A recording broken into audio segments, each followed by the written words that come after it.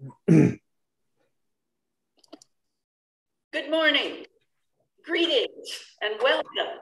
I am Margaret Heisel, Senior Research Associate at the Center for Studies in Higher Education here at UC Berkeley. We have a webinar series, of which this is an important addition to our series, and its focus is on identifying and exploring emerging trends in higher education. Today, the exploration is of how the pandemic may influence the future of internationalization in higher education throughout the world. Internationalization has, of course, many facets and contributions. It equips us to understand and adapt to an interdependent world. Jane Knight, Canadian expert, has defined internationalization as the process of integrating international, intercultural, or global dimensions into the purpose, functions, or delivery of post-secondary education. A second expert that I would mention, Barbara Hill, defined internationalization saying, globalization is the movement of people, ideas, goods, capital, services, pollution, and diseases across national borders, and internationalization is higher education's engagement with that reality. Campuses employ very different internationalization structures, and the advancement of technology is also changing that structure. The format of our webinar today is hearing about internationalization's future from three highly experienced and knowledgeable experts in the field. After their presentation, we will open the session for questions, some of which you have already submitted during registration. But during the session, you will also be able to raise questions on the YouTube chat function during the webinar, and we encourage your questions. Our first speaker, I'm going to introduce them now, is Philip Altbach. He is author, a researcher, professor, and a distinguished fellow at the Center for International Higher Education at Boston College. He has received many, many awards and produced a great many scholarly publications. He has taught at Harvard. He's a faculty member at Harvard, at the University of Wisconsin, and the State University of New York at Buffalo. Our second speaker is John Lucas. John is president and CEO of ICEP, the International Student Exchange Program. He has been provost of the School of International Training, SIT, as you know, and has long experience working with partner universities. And he is the current chair of the Forum on Education Abroad Board of Directors. Great. Third is Brad Farnsworth. He is principal at Fox Hollow Advisory, which advances international learning through strategic internationalization and key partnerships. He earlier was vice president at ACE, the American Council on Education, and he was assistant vice president of the ACE Center for Internationalization and Global Engagement. He also has been director of the University of Michigan Center for International Business Education and associate director of the Yale China Association. And now, with those introductions, I would like to begin our first speaker, Philip. It's my pleasure to be on this distinguished panel and this important topic. I'm going to speak, as we all are, quite briefly and try to frame this discussion so that we have plenty of time for questions, answers, and interaction between the panel members too. So I'm going to be very brief in 10 minutes. I'm going to talk about what I call the 4 C's of internationalization. And I think we've had a really good definition of what internationalization is. So we all know that. And the 4 C's are COVID, climate, China, and commercialization. And I want to say just a few things about each of those. My own view And I'd be very interested to hear both from our panelists and also from our audience. My own view is that COVID is not going to create a revolution in higher education. It's going to create some changes, and it's going to maybe be particularly problematical for a while on the internationalization front. But I think the way we deal with higher education overall, research, teaching and learning, and other aspects is going to be pretty much as we've become accustomed to it, for good or ill, over recent years. This is assuming, of course, that we don't have continuing COVID aspects going forward. COVID is going to has already reduced mobility worldwide. And I think this is going to continue for some years, even after the COVID crisis has abated. Statistics which we see now from American, British, and some other sources, which show increases actually in international enrollment projections. We need to keep in mind this is probably, I think, demand which has been around for a year or two and which is now coming back into the field. So I'm not convinced that the current good news is actually good news. I think COVID will absolutely increase the use of distance education provision. And I think the technology has gotten a lot better, partly through the misuse of it by a number of people, present company included. But I think the technology has improved and it will make a difference. And probably we're talking more about hybridization, and I know one of our speakers is going to discuss that at greater length, than fully online courses and degrees, although that is part of it as well. So I think the long-term implications of COVID are modestly minimal. And I think there are significant elements of instability in a number of areas that are going to affect higher education in the short and maybe the medium run. Let me say just a few words about climate, because I think this will affect internationalization going forward.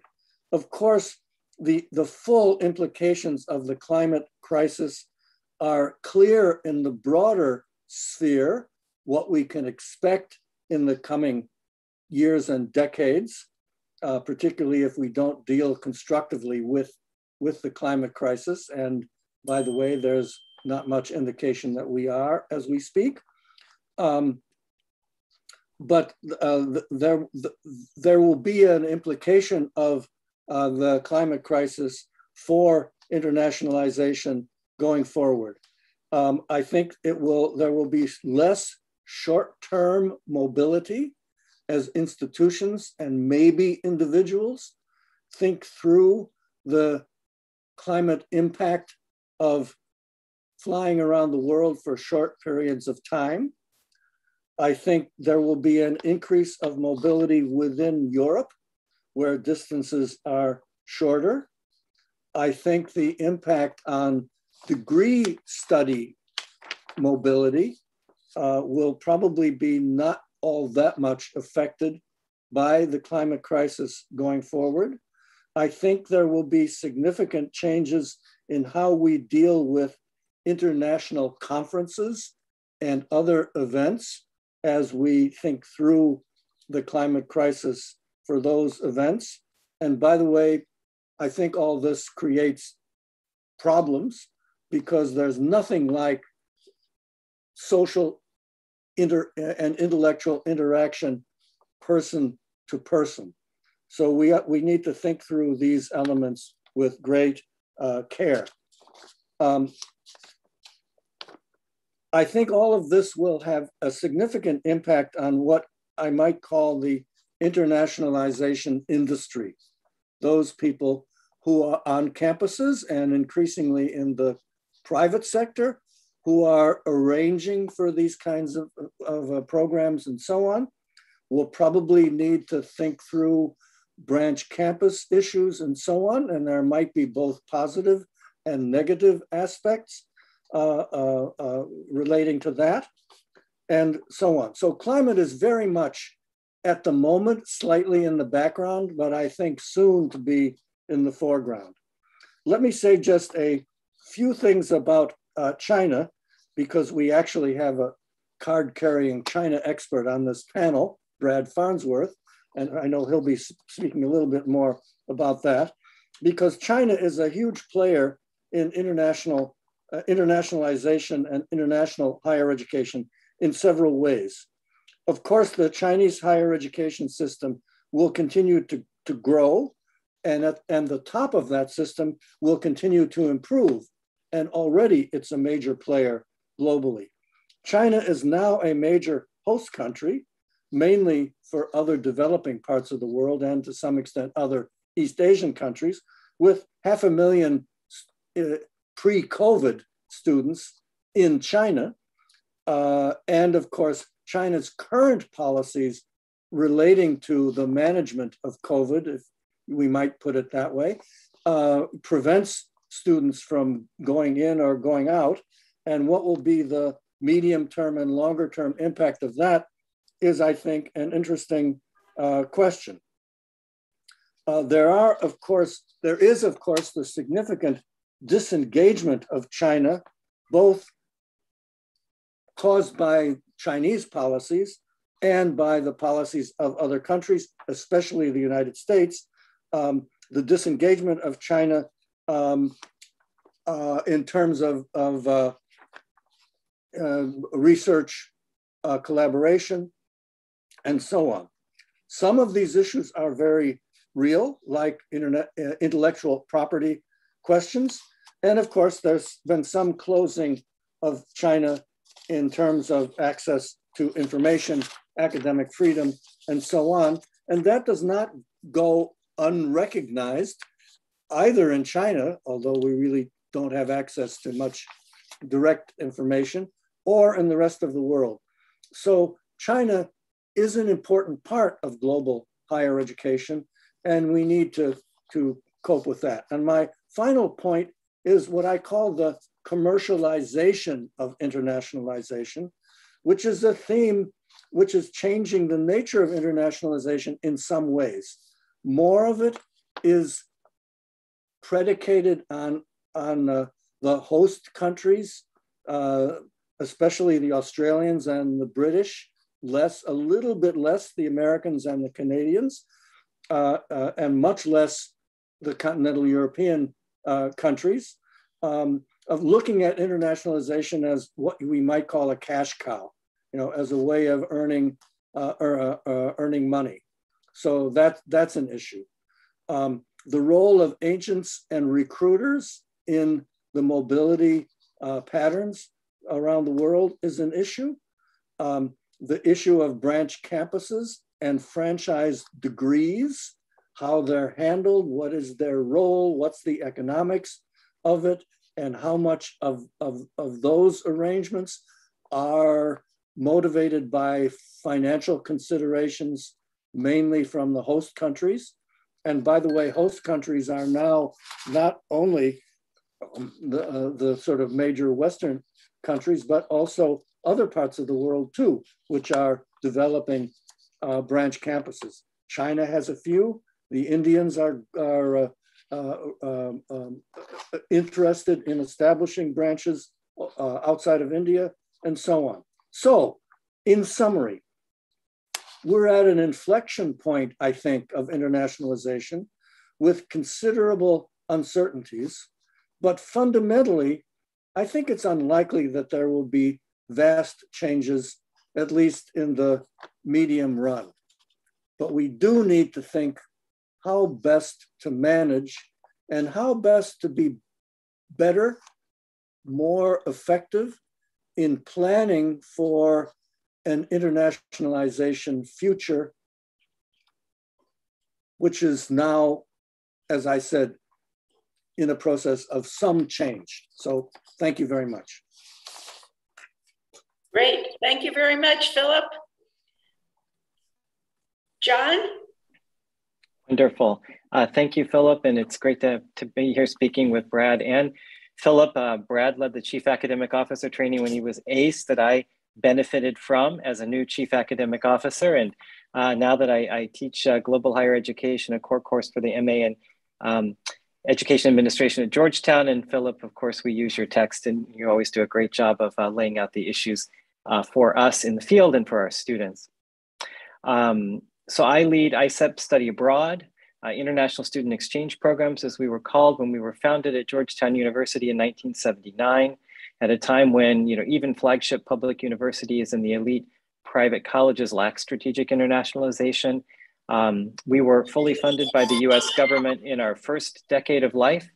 ISEP was instrumental in providing some of the infrastructure and training to kind of help build global exchanges. And since that time, ISEP has grown to a membership community of over 360 colleges and universities in 60 countries, maintaining a strong commitment to our roots in exchange, but with an emphasis on inclusion, access, and affordability. We have grown from being just an exchange organization to really being a strategic partner for our member institutions around the world. And our work now encompasses global exchange, study abroad, summer, internship, customized programs, and increasingly strategic support for the internationalization goals that our faculty and staff at member institutions may have.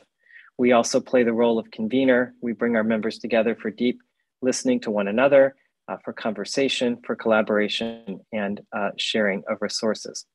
So like our members, ISEP has adapted to the changing landscape of global higher education, of which I think Philip is right, COVID is a part, but I see it in agreement as an accelerant of processes that were very much underway pre-COVID, rather than something that is going to radically transform the landscape of higher education.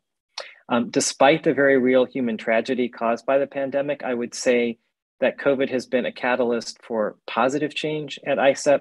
We've had to work faster, smarter, with fewer resources, and we're emerging stronger for that. I think, the narrative of scarcity can play out in one of two ways. Either you bring people together, in unity against a common challenge, or, people get divided, and we've certainly seen enough of that. I would say at ISEP, our membership community has come together. We've worked more efficiently and more effectively as a diverse community of colleges, universities, and technical schools than we really ever had. So what have we really learned, I think, from COVID, and where are we sort of going in, education abroad 2.0, if you will? I think the first thing that we learned is that the promise of strategic campus internationalization that lives on the pages of many college and university strategic plans is neither as well resourced nor as well coordinated in practice. The pandemic really laid bare just how disconnected the various parts of internationalization strategy are from one another. So when COVID first broke out, there was a lack of coordination among, say, student affairs, education abroad, and academic departments. Study abroad students were asked or mandated to return. They found their dormitories closed. International students may not have been able to get flights home, and then they may had problems finding where to live because their dormitories were not accessible. Academic departments were not prepared to provide continuity of teaching. That's something we've added to our emergency preparedness plan at ISEP, is continuity of education. I don't think we've often thought of that as a component of emergency preparedness, but it certainly is now. And so, sometimes virtual learning was implemented in only synchronous manner. So then you had discoordination and an inability to work and reach students in far-flung locations.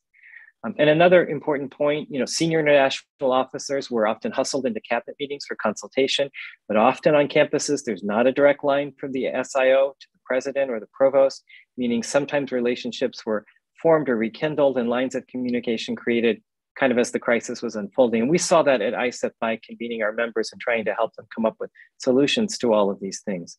So if the promise of strategic internationalization is to be fulfilled, campuses are going to have to do better at ensuring that this vital part of the mission is really woven throughout the fabric of the university, that all departments on campus have shared accountability.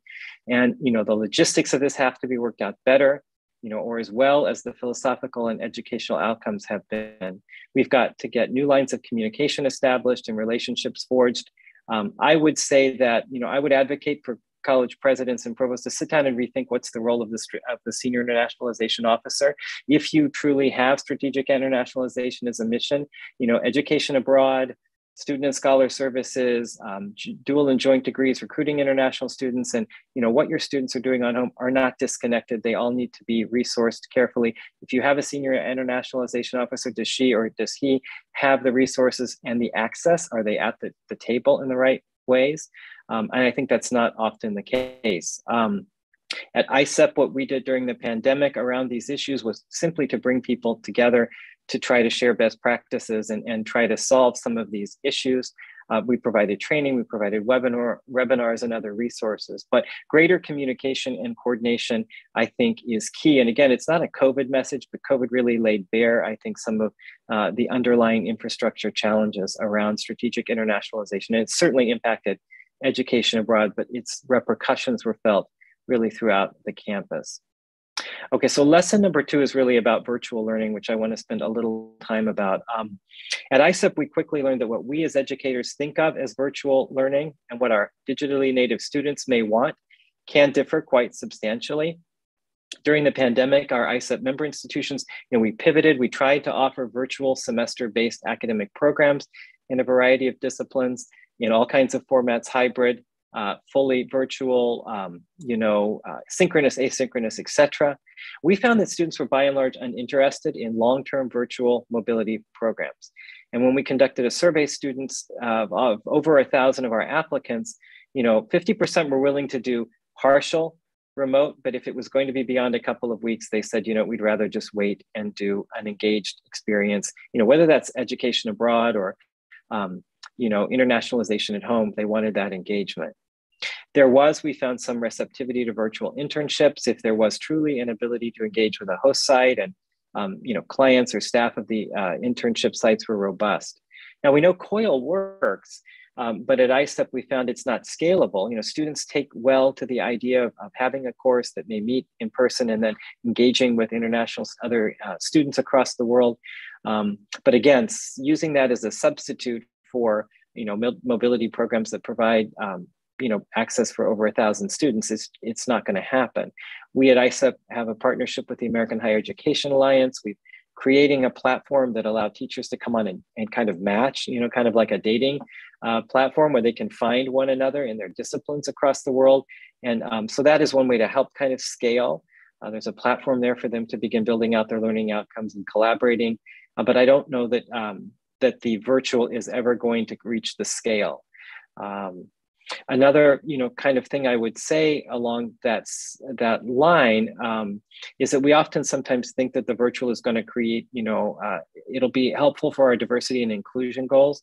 Okay, but a lot of colleges, I visit campuses all the time. I'm at Central College in Iowa now.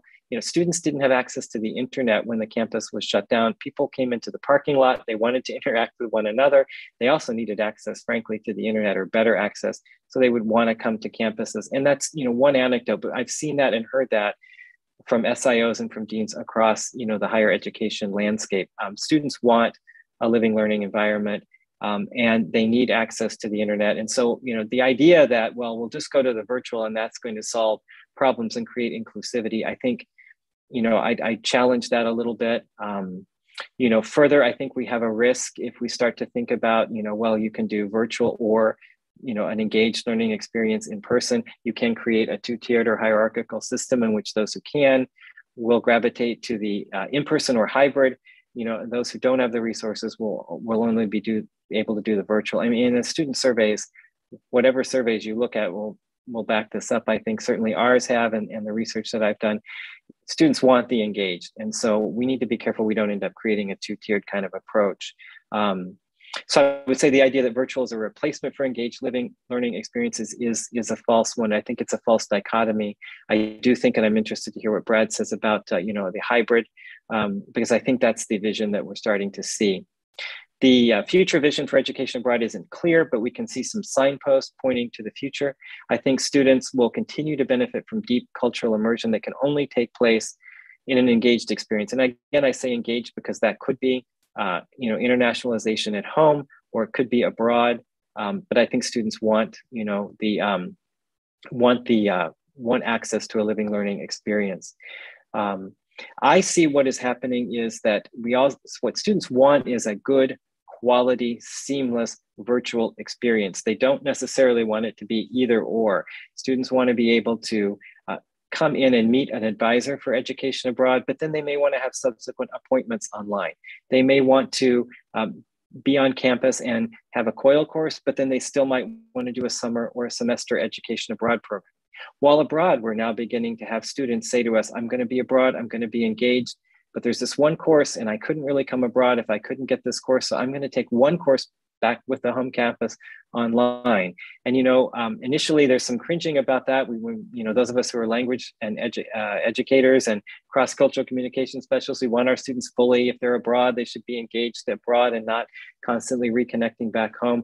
The reality is, by being able to take one course abroad or one course back at the home institution while they're abroad, that's creating opportunities for students who might not otherwise have been able to go abroad.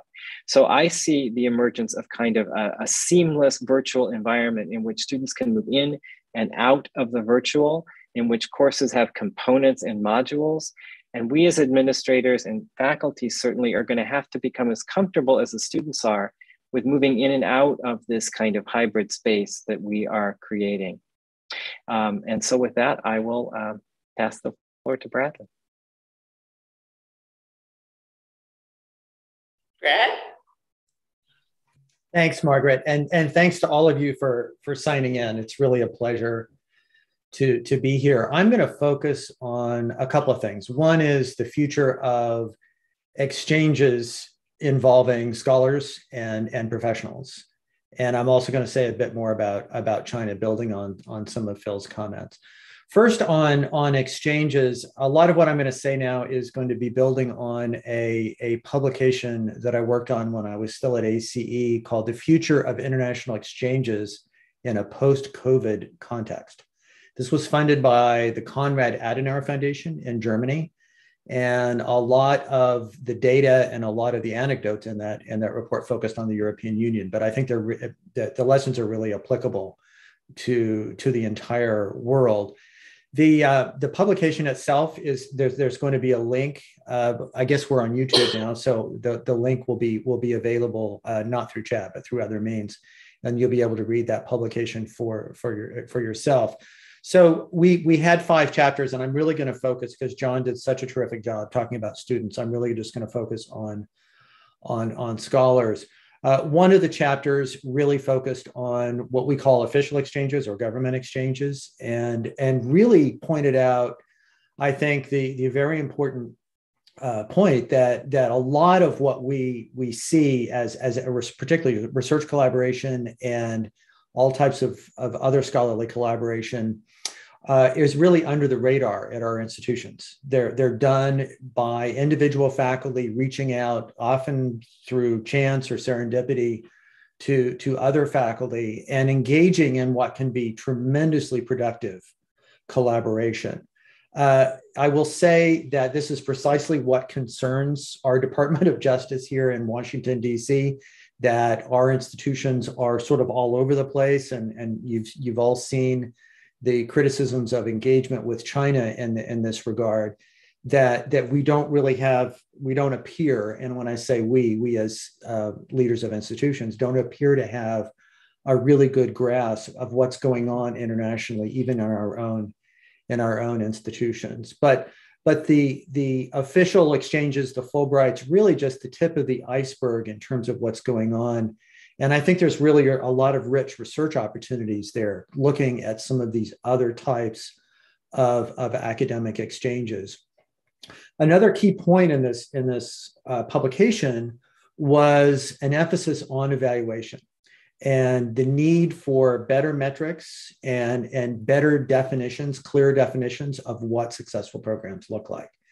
And we've been living in a world where, and I know we're in a very divisive time in our country, but we have actually seen a lot of bipartisan support for international exchanges. The government funding has actually been quite good throughout the Trump presidency, even though a lot of people were arguing that it should be shut down.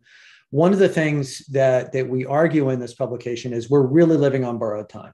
We need to do a better job with showing the public how these exchanges work and how they contribute to the public good. It's very difficult to do. I think there are three, I don't want to go too much into the weeds here, but three angles here that I think are particularly challenging. One is showing the value added. So tremendously talented people go into these international exchanges. Yes, they come out and they're very productive, but what was the value added for the international experience? How did they develop and grow during the experience?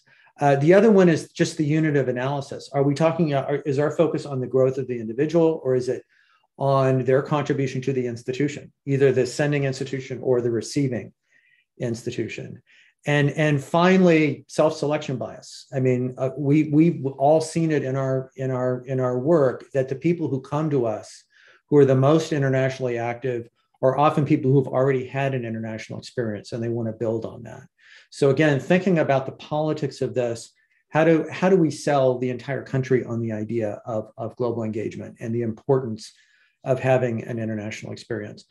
So that's the second point. The third point is diversity, tremendously important. And you are seeing 3 white males here today. It is still an issue in our field, and we are as a field responsible for doing much better. One of the points in the study that I thought was particularly telling is really identifying and understanding the point of view of the first generation student, the student who has stretched financially, who's borrowed for their family a great deal of money, and who really feels the need to demonstrate that any experience they have as a student at a higher education institution contributes to their career success.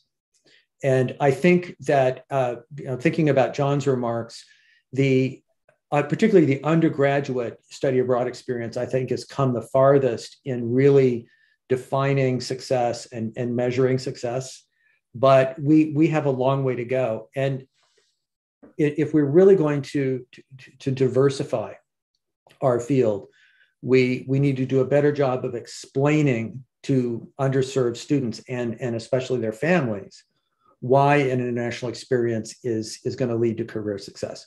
The fourth thing is back to this, and we're all talking about technology here. So I'll only say that all of the authors of the 5 chapters in this study emphasized the need for face-to-face communication and interaction. And one chapter was on journalism exchanges. And these are mid-career people who step out of their lives as journalists and spend a year on a university campus in the United States, sort of recharging the batteries and thinking about, in a comparative context, how journalism is done in another country. Those people need time to recharge. They need time to reflect, and they can't do that if their virtual exchange experience is done through a computer screen. It's very important that physical mobility take place, and to Phil's point, for a lengthy period of time. They really need time to disengage and to really think about their future as a journalist and how they're contributing to their field. I think that we have seen millions and millions of tremendously smart people become very familiar with the technology that we're using right here today. And I think once we get past the sort of emergency actions that we've seen just to keep our classes running and to improvise over the last 2 years, once we have time to take a breath, I think we're going to see an explosion of innovation and using technology. But I think it will be in sort of that hybrid space where there still will be a physical mobility aspect to our programming, but it will be augmented and enhanced through technology, both before, during, and after the physical mobility experience. So that's the publication. I urge you all to take a look at it. And now I'm going to say a little bit about China. Things are bad, and we know they're bad. And so I'm telling you something you already know.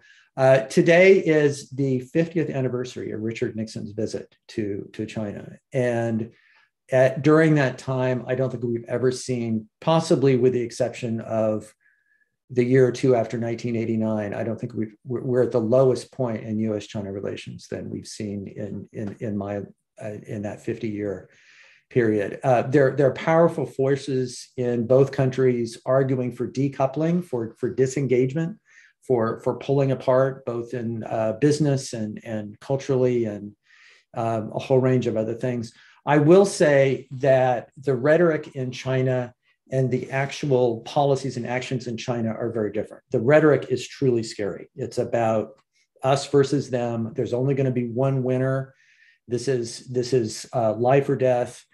If you actually look at the actions on the part of the Chinese government, it's not nearly as scary. For one, there is still support for scholarly engagement around the world, and this is entirely pragmatic. China is far behind, in some cases very far behind, in the technical fields where it really wants to catch up to the West.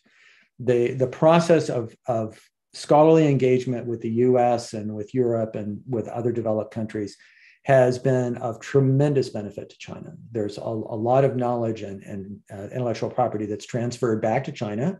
A lot of it's legal, a lot of it's not legal, but it has been, for the most part, very successful for China. I don't think China wants to see that end anytime soon. It simply is not ready. And so the restrictions that we are seeing, I think, are going to be much more targeted. We're also not seeing any discussion of restricting outward mobility for Chinese students. We have a problem in this country remaining competitive with countries like Canada and the UK.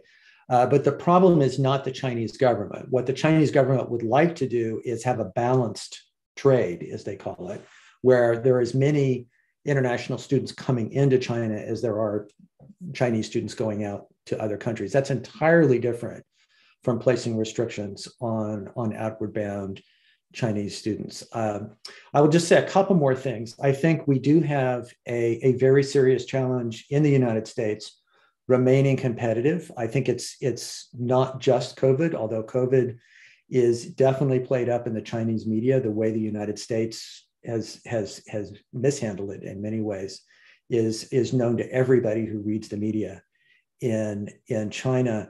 There's also the Chinese media also plays up the fact that there has been a lot of hate crime against Asians and Asian Americans in the United States. This has families worried. This has students worried, and they're looking at other places around the world. So we have a lot of work to do. One of the things I've been working on is to engage a group of U.S. institutions to come up with a set of norms and standards for collaborating with Chinese universities, particularly within the research realm, and making sure that those standards are strictly enforced, so that we're all on the same page, we're all playing by the same rules. You probably have all heard of the China Initiative. We have seen several cases where the prosecutions on the part of the federal government have fallen apart. I will just personally say I hope the China Initiative ends soon. I think we do have some problems with intellectual property theft from China, but I think they've been exaggerated, particularly with regard to academic collaboration. So, Margaret, I think I will stop there and look forward to our discussion. Thank you very much. I would like to open it up the possibility of questions among the three of you who have heard each other's presentations. What questions have raised in your mind hearing your colleagues? Oh, Philip, you're on mute. I'm sorry? Phil was talking and he's on mute. Oh, Phil? There, yep. My humble apologies. One reaction relating a little bit to China. but also the rest of the world. We do, in the US, still have the world's overall best higher education system. And I think despite the problems that Brad has mentioned, and he might have mentioned also the broader issue of, of a fear in other countries of, crime and this sort of thing in the US, which particularly the Chinese media has been playing up, that we still have a very significant advantage here. And that is the quality of our higher education system. And that's going to trump, not to mention Mr. Trump, lots of other things going forward. It's certainly the case that we have to up our game in general, and there are these structural issues in the United States, which I don't think personally are going to improve a whole lot in the immediate future, but we still have certain advantages. Yeah, and I'd like to respond to that, Phil. I think it's a really important point. When I look at surveys of Chinese families in particular, there is enormous attraction to the US higher education model. And it goes beyond the US news rankings. And of course, everybody wants to have a degree from a prestigious institution. These are families that have really looked at the model, particularly the intense interaction that can take place between faculty and students, the ability to question the professor, to be able to sort of consider multiple answers to a possible problem. This is something that I think is universally attractive about the US system. And of course, it's not just the US, but the US is quite good at it. At the same time, what I'm hearing from Chinese families is that China has had this tremendous push for its most important universities to excel in those global rankings. And what that has meant is professors are spending less time teaching and more time on research. And so the problem, you see all this money going into the higher education system in China, you see them rising in rankings. At the same time, parents are more frustrated than ever at the quality of instruction. And that's pushing them outward.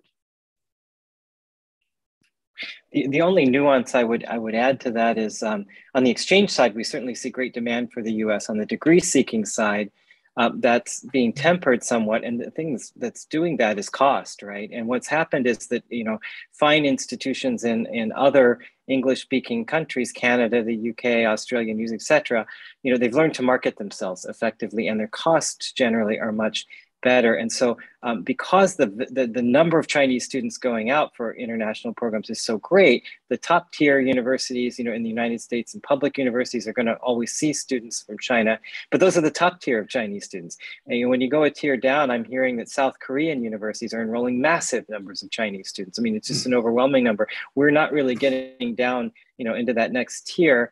And so I do think that there's a little bit of a risk, and I think for me, the cost and the cost structure of our higher education system is something it's not COVID related, but it is hurting us, I think. Yeah, no, I think that's a really important point because people, families and students from other countries look around to see what are the costs. Another issue that's slightly related is the immigration policies and post-degree work possibilities in different countries. And we saw during the Trump administration a kind of a closing of that to some extent. And we're seeing now significant liberalization in those areas.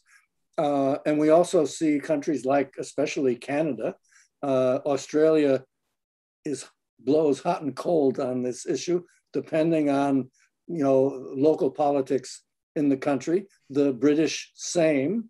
The continental European countries that we've not discussed are increasingly attractive, in part because of English medium degree programs that are being offered. So this whole area of internationalization is, as I've said in my comments, much in flux. And there are all these nuances of issues. And as you guys mentioned, the internationalization and the mobility patterns very much differ by the institution, especially in the US, where we have such a diversity of institutions, a little less in a lot of other countries. So it's a highly complicated environment. And those of us, obviously, all of us involved in this webinar, both as speakers and as participants, need to sort of balance all these things and understand the complexities of a changing and highly complicated global system, in which, of course, the United States is not the only player by any means. That's why it's so fascinating to study these things. Okay, I'm going to bring up a question now that has appeared in the chat function, which I think is important to a lot of people. And it says, great points about the diversity and representation in the international education field. What are some of the best diversity practices about the internationalization of higher education? The other thing I'd like to add to that is I'm very curious about what you see in other countries other than the US in terms of some diversity in leadership on internationalization in higher education. But I'd also really like to hear, as this questioner asks, have you seen any really good models for diversity in the leadership of internationalization and its goals? I brought this up, so I'm happy to start. Is that okay? Sure. Yeah. Okay.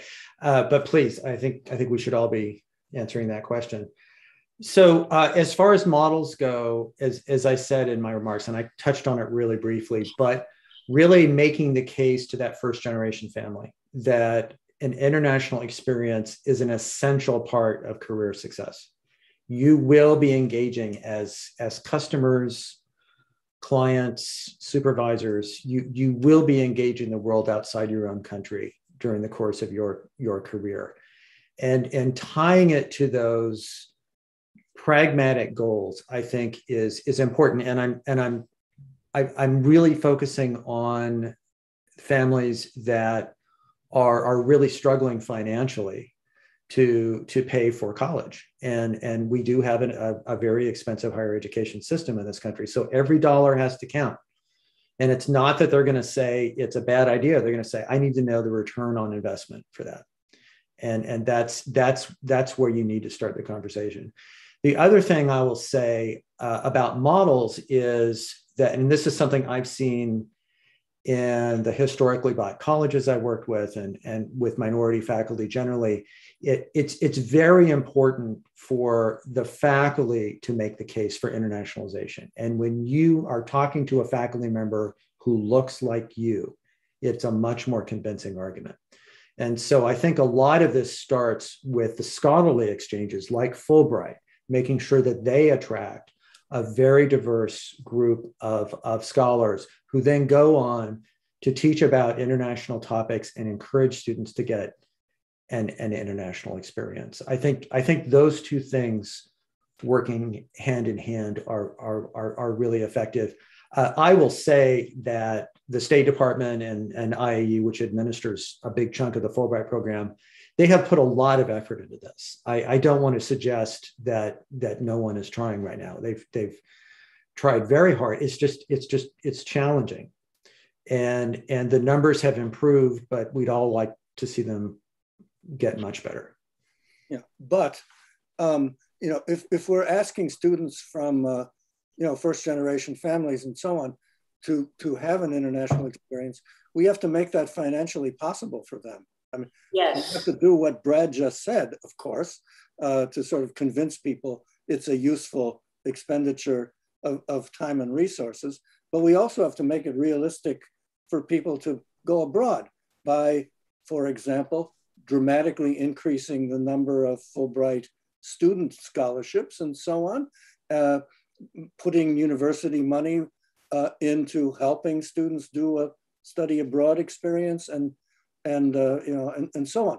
some universities do that in significant ways, but they tend to be the more elite institutions.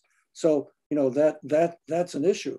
The Chinese, and Brad may know the numbers, a significant part of their 500,000 international students have scholarships from, aimed especially at African students, who,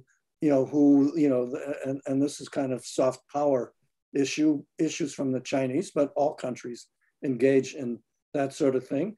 If you want to do a degree in Germany, whether you're a German or an international, there's no tuition cost. So there are things that other countries are doing that are pretty obvious. Would be interesting policies. Great. A couple of other things I would say on diversity, a couple of models. I mean, two women's colleges, I'll give an example. I mean, it's fundraising, right? I mean, Spelman College, which raised so much money to make education abroad available, and then Agnes Scott College, which has all the freshmen take a short, 2-week program initially in their early year, in the freshman year, so that they begin to see this as part of the fabric, and everyone feels that this is something they should have access to, all students, regardless of race, et cetera. I think that's great. One of the things we do at ISEP, a lot of exchanges are tuition only. What does it cost to live in an American campus these days, or an Australian campus, or a Japanese, many of the developing nations, right? So we include room and board. So students pay tuition, room and board at their home and receive the same in the house. So being aware of things like that to equalize, I think is really important. Colleges that are able to do the fundraising to make the access to education abroad needs blind, so in a sense, you're just getting the students based on their academic experience and getting them in the right program, and then funding, whatever the need is that they have. But that's going to require, an incredible amount of fundraising and commitment. But I think if those two small women's colleges can do it, I would say that these powerful, larger institutions ought to be able to do the same. Thank you very much. I'm going to raise one more question brought up here on the chat function.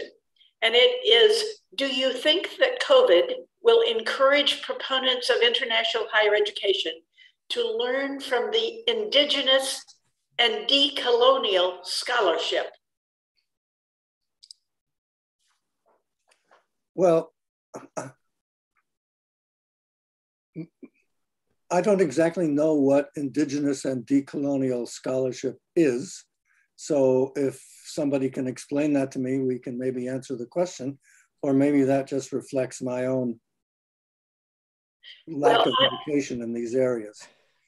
Rather than trying to define, I'm going to ask the person who wrote this to write a definition for us, unless John or Brad have anything they would like to contribute. No, I'd also like to learn more. Yeah. I won't give a definition, but I can talk about, these other ways of knowing, for example, I was at the University of Regina, which is a member, and they have the First Nations University as part of them. And so I was talking to a professor about why more Indigenous students don't go abroad. And they said, well, look, we teach a course on science, and there's reticence among some of the populations. Well, this is kind of a white approach to things.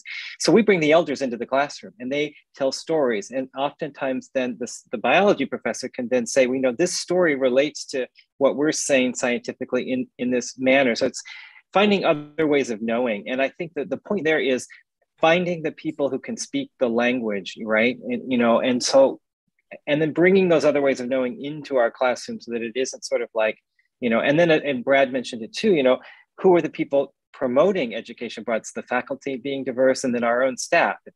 If the people who are speaking to you are, white, and you're speaking to people of color, there's a cultural shift there. So someone from that culture who understands and can really articulate another way of knowing. And I think it's really important. Students need to see themselves in the experience. But I wouldn't want to attempt a definition, because the anthropologists and sociologists would do a better job of that. I just add one thing to that, and that is back to the publication I introduced at the beginning of my remarks. One of the things that we found in this study is that professional school students really have a different attitude towards study abroad versus undergraduates. And they tend to really be focused much more on themes, global challenges as opposed to a destination. So it's not about going to Germany. It's about, I need to understand the development of electric vehicles in a global context. And Germany is a really important place for that. China is a very important place for that. And so I'm going to study this global challenge. And that's the way you get professional school students. And I think that could also transfer to a lot of other topics as well, where it's not, I'm going to go to Germany and I'm going to learn German, but I really need to understand the indigenous experience all over the world, or I need to understand the Jewish diaspora. And to do that, I need to go to 3 or 4 different countries. And so it's that comparative learning experience that I think is very rich and very promising. Yeah, and I think I agree with that. And it's myth busting too, the idea that, science has to be studied in Germany. Well, what about going and doing, an environmental science program in Ghana, an outstanding research university, which is the University of Ghana, or, in Morocco, we have some outstanding engineering schools. Koreans are exchanging with the Moroccans, our Korean technical universities in greater numbers than the US, because, it's just understanding that different, it doesn't have to be a Western culture that is the only place where science or certain types of knowledge lives. It's just understanding that there's value in other ways of knowing, and kind of breaking down some of those myths, I think is really, and I think it is starting to happen. Well, and it does seem that internships abroad is one of the places where students can really learn. They acquire a type of knowledge that's very useful for commercial activities later. I think that's very good. Okay, we only have 4 minutes. Could I ask one more quick question? And that is, sure. That is that my feeling is that the best internationalization programs I've seen have usually been put together with a strategic plan. And I'm wondering if you have seen any strategic plans that are particularly strong, and that campuses have measured very well the degree to which they are able to achieve those goals that they set in that plan. I guess that's a hard question, but maybe quickly, if you've seen any good models. Well, Brad is probably the expert on that, having worked. I can start, because as many of you know, the AC is well known for its internationalization laboratory. AC has a number of model strategic plans on its website. And if I haven't looked at that recently, I left AC over a year ago, but if it should still be there. If it's not, let me know, and I'll help you find it. I will say, Margaret, it's very important to distinguish between a really good strategic plan and then metrics and for implementation. I think those are two radically different. Brad. Yeah. And I can't tell you, Phil, Phil's nodding. We've all seen these gorgeous, eloquent strategic plans that never get implemented. It's all about being realistic and being accountable, and that's where so many of them fall down. Totally agree. Thank you. Well, now we're down to 3 minutes, but I think the person who, let's see, no, that's it. On destinations, no, not yet a higher level. If we read Open Doors, the top destinations are still in Western Europe. That being said, faculty diversity had led to a greater diversity of designations in faculty-led study abroad. And through the exchange model, we are seeing increases in diversity of destinations. Okay. Yeah. I think with that, because we are right at the end, I will thank the 3 of you very, very much for the illumination of this field. Very, very helpful. I think it's very important for the